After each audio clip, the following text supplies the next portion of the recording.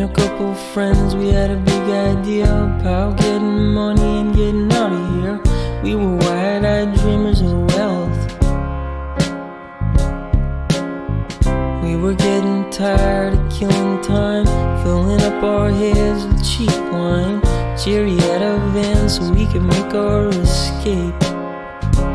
He would say, boys, our time has come to live among the privileged ones.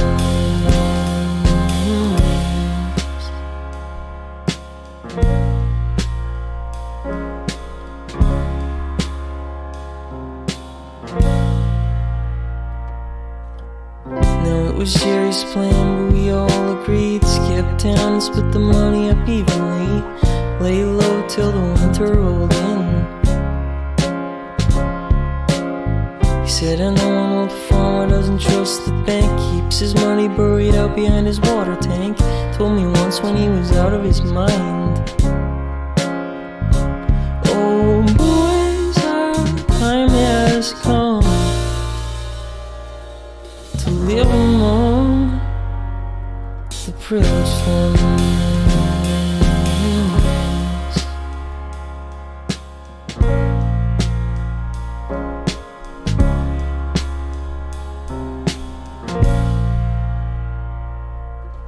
Now Jerry had a girl, the only one of us to ever have one last, and so no questions asked, she'd be the fourth one involved.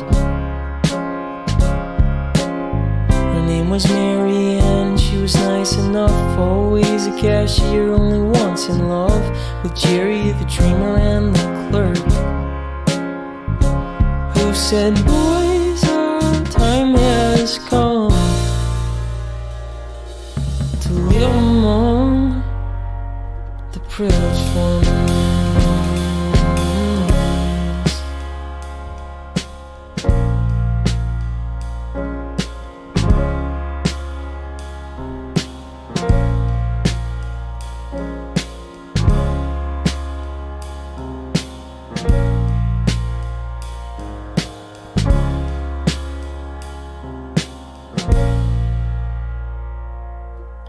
So on that Friday night on which we all agreed, we took our shovels and crept out carefully through the farmyard darker than sin. The plan went off without a hitch till we passed the chicken coop and Mary tripped, turned the hens to sirens in the night. And when the farmhouse lights turned on, a warning shot rang out into the dawn.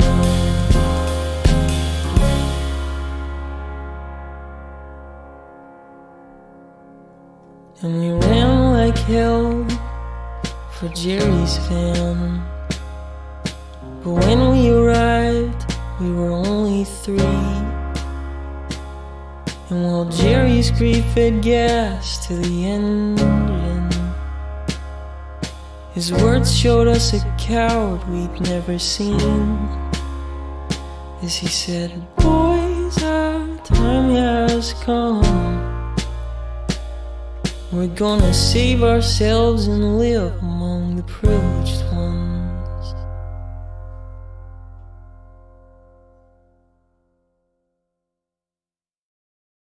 My dear Helen, it's been a while since we've talked.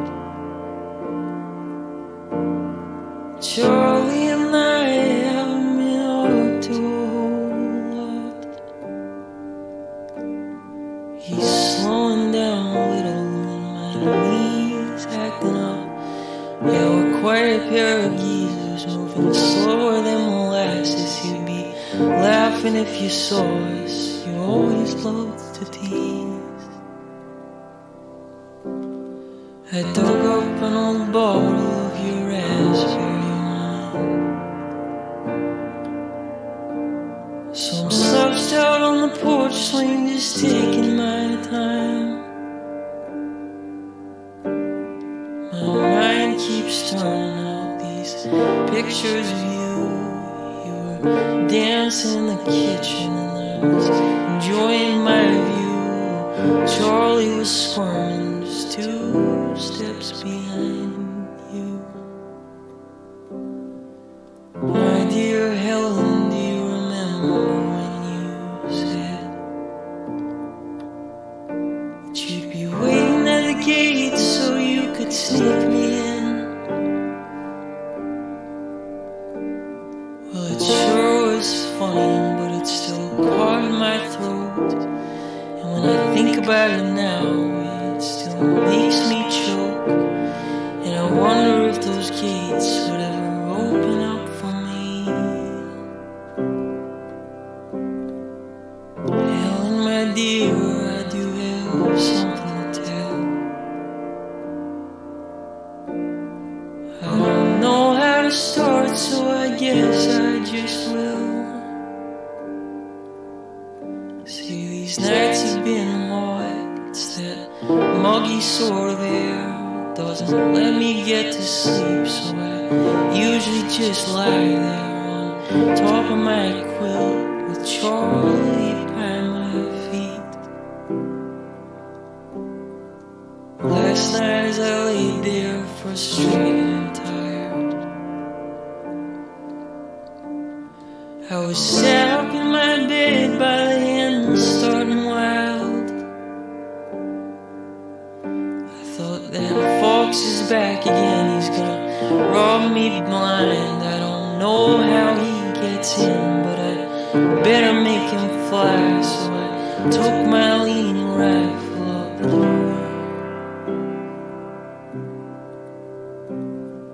I fired off a shot and forward into the heat.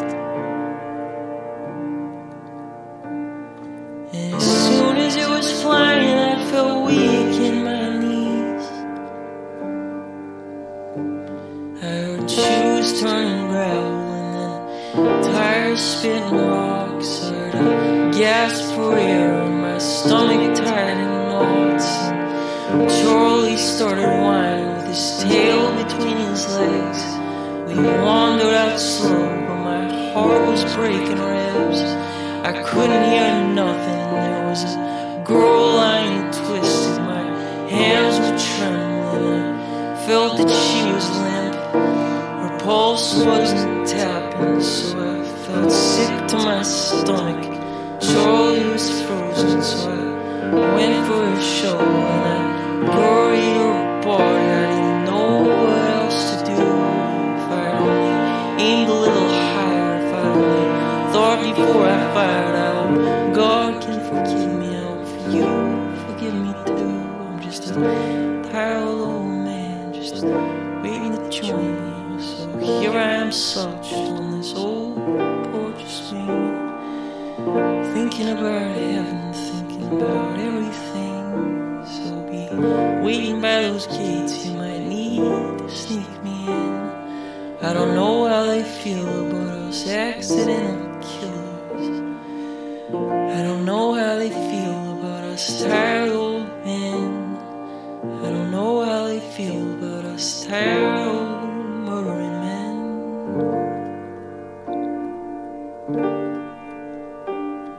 I don't know how they feel about us tired